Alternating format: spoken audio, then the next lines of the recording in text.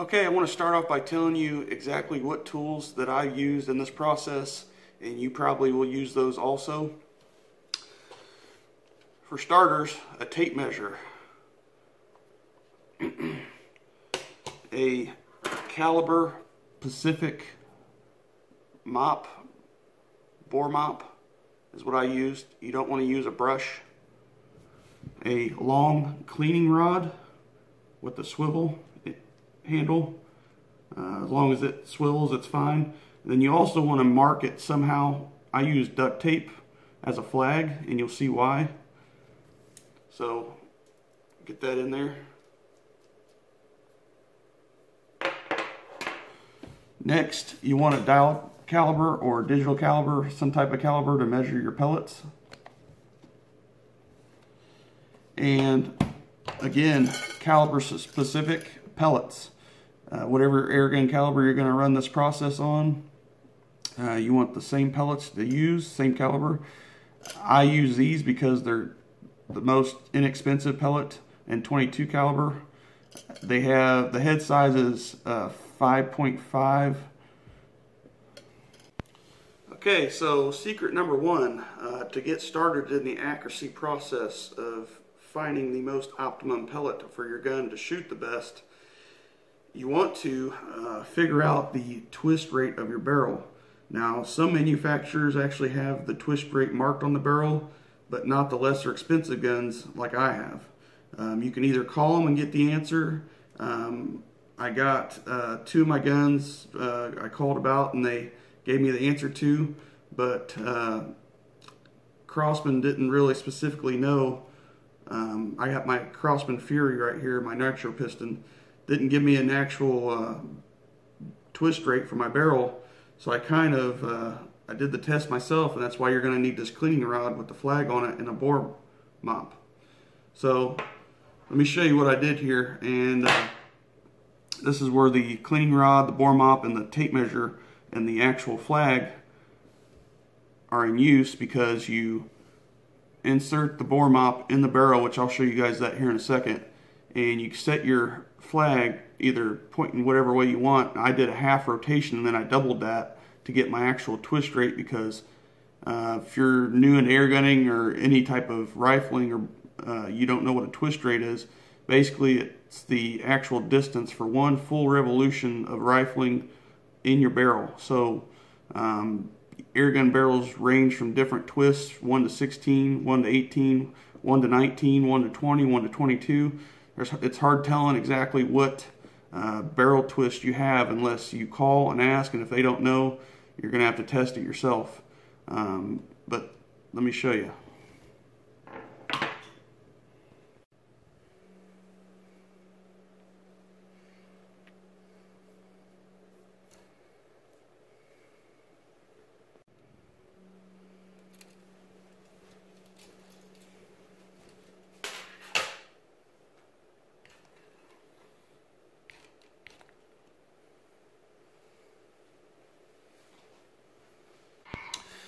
So as you've seen there, I shortened the cleaning rod up because I wanted to show you, so I can get it all in the camera frame, of what the half twist rate does when you have the flag pointing in one direction, then it comes up half rotation, you just double that number. So this barrel on my nitro piston here is about maybe a 1 in 20 twist rate. So that's first secret. Okay, so secret number two is choosing the correct pellet weight. Now, in a lot of guns, this doesn't really matter at close ranges, but it really starts to show at a farther distance, because of when you shoot your gun and you start to group at a farther distance than, say, like 25 yards for a break barrel, the pellets will actually start destabilizing and start swirling in the actual path of the rifling instead of spinning.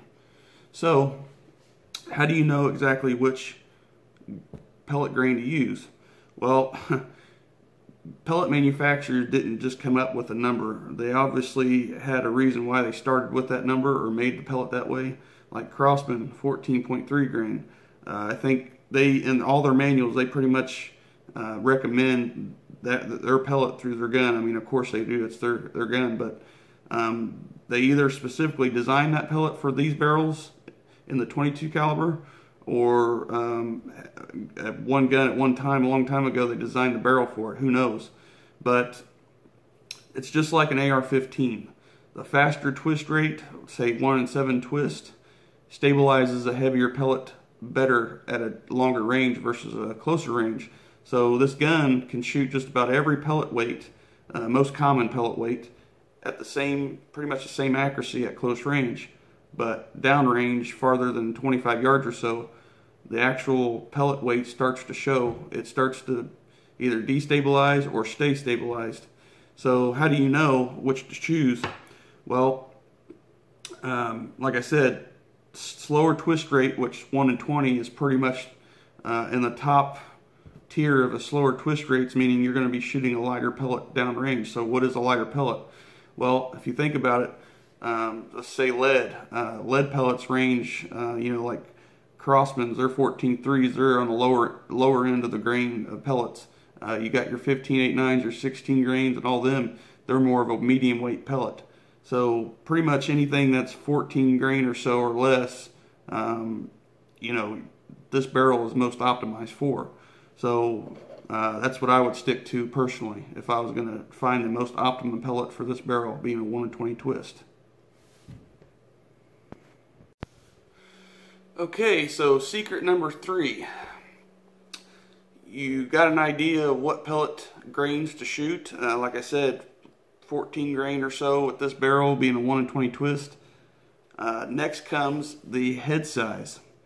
Now, these pellets, as stated, have a head size of 5.5 millimeters, but they also have a skirt size that's different, which is 5.52 millimeters. I've measured this out, and this is where your digital caliber or dial caliber or some type of caliber is going to come in handy to measure this.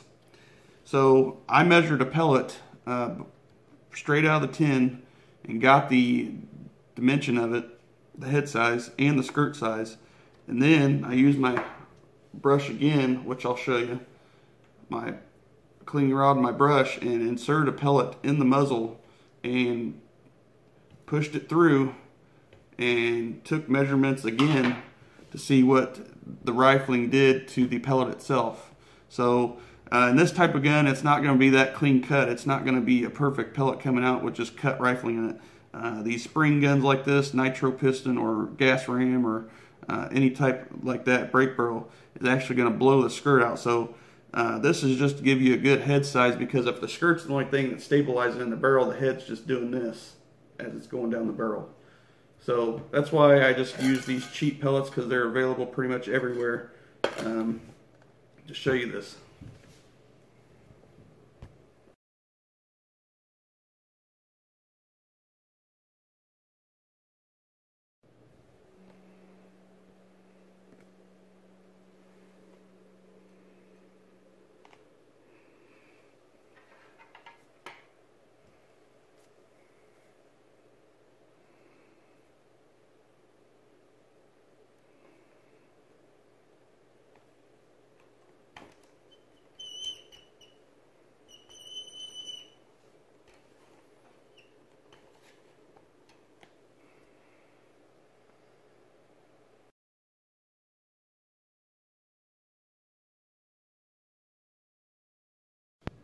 So if you got a gun that's choked like the Umarex Gauntlet, this really doesn't matter. Head size doesn't really matter, because in a choked gun, the pellets come out the same exact way every time.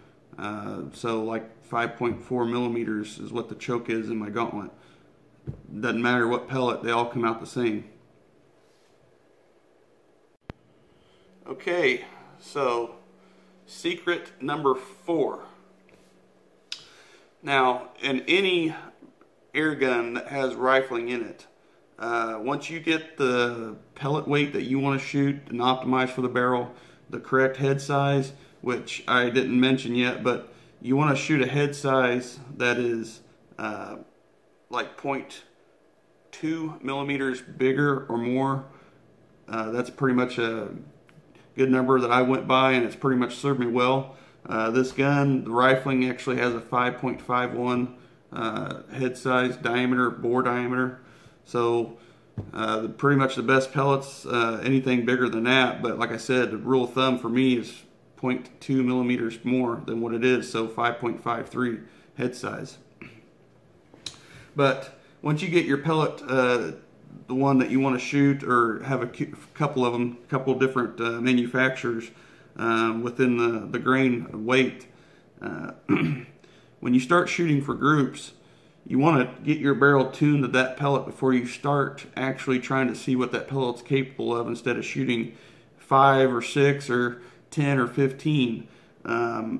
I usually shoot in my gauntlet, Umarex gauntlet. I have a magazine, 10-round magazine, so I usually shoot a couple mags through it, and then in the same group, just to watch the pellets and how they act.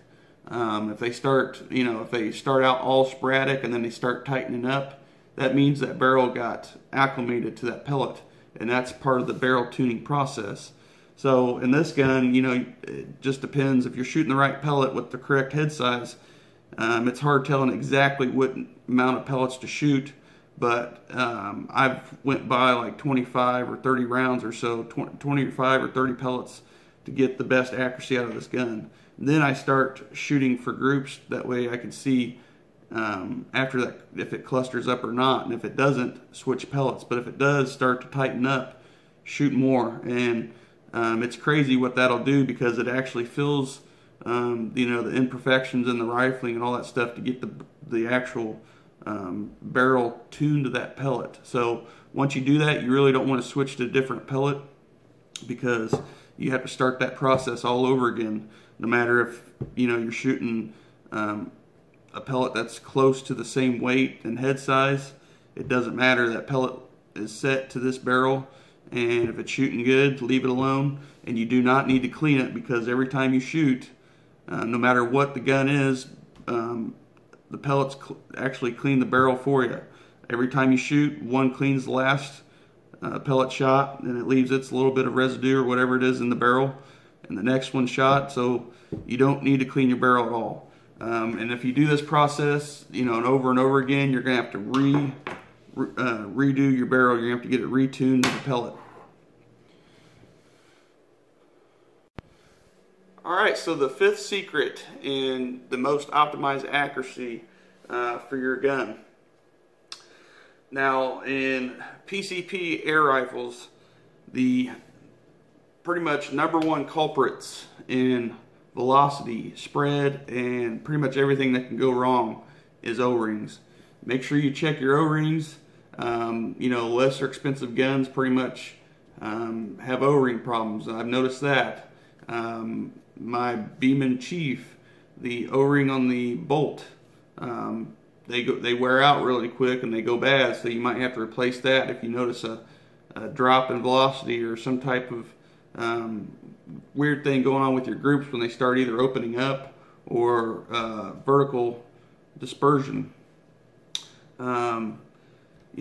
They wear out though because of shooting so much. I've shot my Beeman Chief and my Gauntlet so much that I've had to replace the O-rings on them, and it really does show downrange when it's wearing out, because I had a gun tuned one day and the next day I go out and it's just shooting all over the place. And that was the main reason. O-rings are probably the #1 enemy to a PCP air gunner. But anyway, the next thing is the unregulated PCP. To get the most optimized accuracy, velocity, spread downrange is shoot at that power curve. So unregulated, is going to have a curve for the whole shot count of your fill. So if you get up to 35 shots, you're only going to get maybe 10 of those, if that. I know my Beeman Chief, I got it tuned now. If you're using the right pellet, you're going to get more shots, consistent shots, because it's going to seal better. Everything's in order, the stars are aligned. You're not going to have that problem with the regulated gun. Now, regulated gun, if it's, again, not sealing correctly, you're going to see a sporadic velocity spread. An actual regulated gun, in my opinion, should shoot pretty much spot on every shot. But nothing is exactly perfect. I've gotten my Umarex gauntlet pretty much tuned to where each shot is within 1 to 2 foot per second of each other, which is, I mean, pretty much perfect.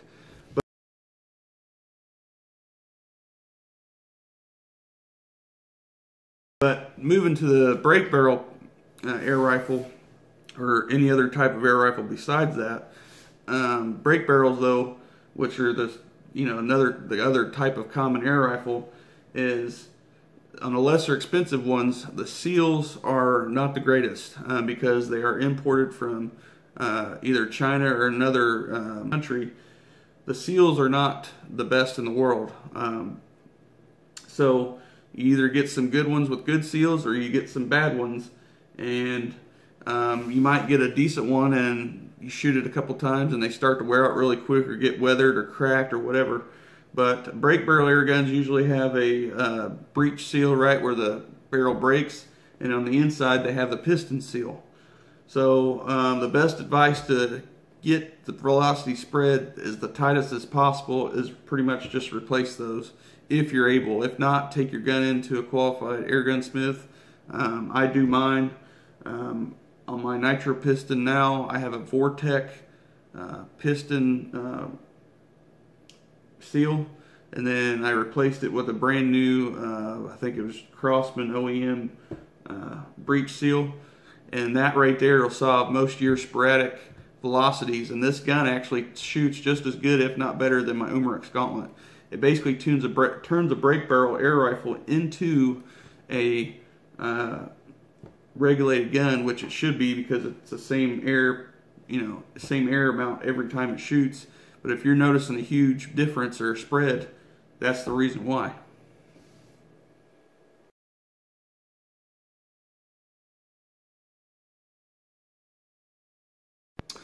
Alright everybody, well I hope you enjoyed this video. Just a lot of information out there. I tried to get I've been talking to a lot of people lately about air guns, and hopefully you guys comment below and let a lot of people know that I'm not feeding you just a lot of bull, because I'm not. This is 100% truth. I've done pretty much last year, starting in June, when I got my first PCP air rifle, I've done as much field testing as I can. And like I said, why these are the 5 top secrets, because you really don't hear about this stuff. It's out there, but you don't hear about it. And again, shooting a pellet at short range, different grains, is not going to really matter or show much. Shooting it at a farther distance is going to show the actual difference of your twist rate, your pellets, all that stuff. So like I said, I've been helping a lot of people out here lately with air guns, and it's not that I'm not trying to give you guys a lot of just snake oil, whatever you want to call it. This is 100% truth. In all my, I guess you could call super tuning videos, go check those out. If you already got a pellet optimized for your gun that you think it's pretty much matched to your barrel, and you're still getting 2 or 3 shots around like in a circular shape, like a clockwise shape, it's because the barrel harmonics. So I already got those videos out there, but I just wanted to get you guys pretty much on the set path to find the most optimized pellet for your gun, because everybody's like, oh, you need to shoot all these different pellets, and that is not 100% true. You pretty much need to find the set grain or set range of grains that you need to stick to for that actual twist rate, because you're going to be wasting your money if you're actually shooting a 21 grain pellet in this gun. Even though I do, it's because I have them and I get them to shoot good.